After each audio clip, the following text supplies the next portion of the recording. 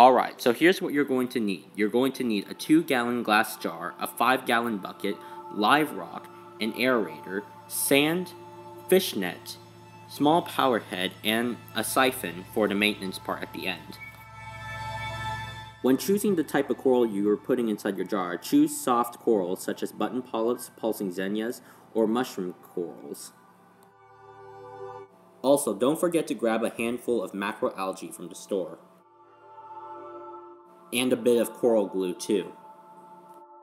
You're also going to need ocean salt and a hydrometer to measure that salt, reverse osmosis water, approximately 2 gallons, a fluorescent lamp, a timer, and hermit crabs and other small invertebrates that you want to put in here.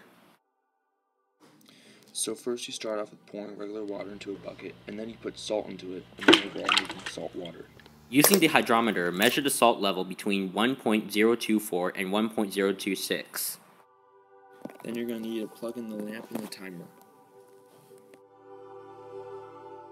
Carefully glue the base of the coral fragment onto the rock.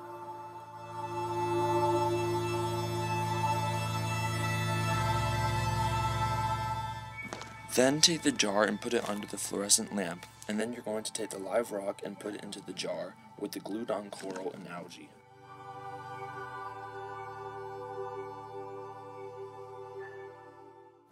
After you rinse the sand, place it into the jar.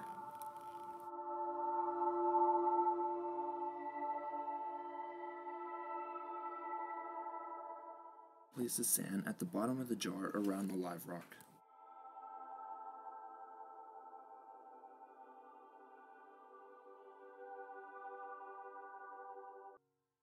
Pour salt water mixture you made earlier into the jar.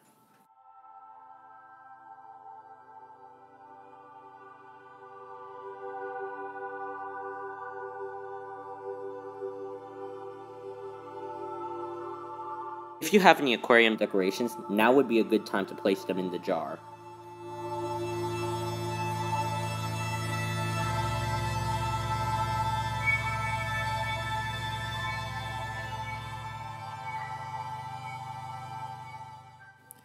Place aerator and power head into the water of the jar,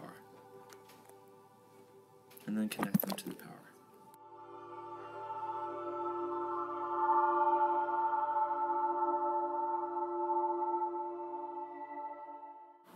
After you got the jar set up, you can place the macroalgae into the jar.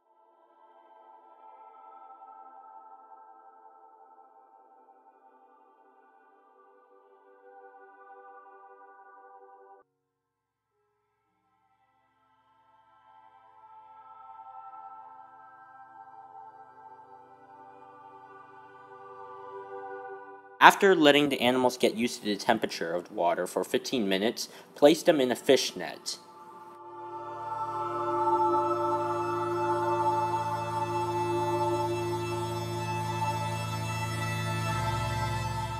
Then you just simply drop them in gently. This will minimize the risk of spreading diseases into the jar normally found in aquarium water.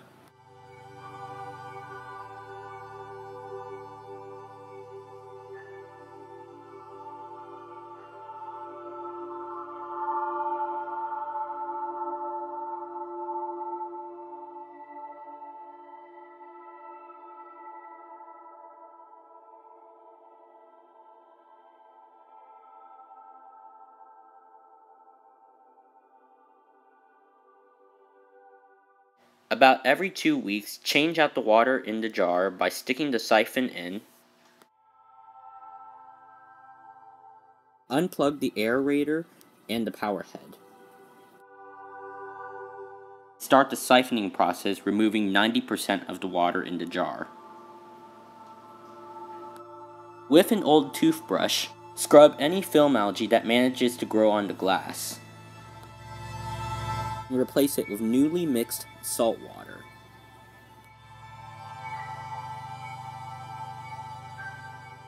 Plug everything back in. Be sure to keep the jar at a consistent temperature between 70 degrees and 82 degrees Fahrenheit. If any organisms that need to be fed inside the jar, Keep feeding at a minimal rate in order to not pollute the water. If salinity happens to be too low, add salt. If salinity happens to be too high, add water, until the salinity is corrected.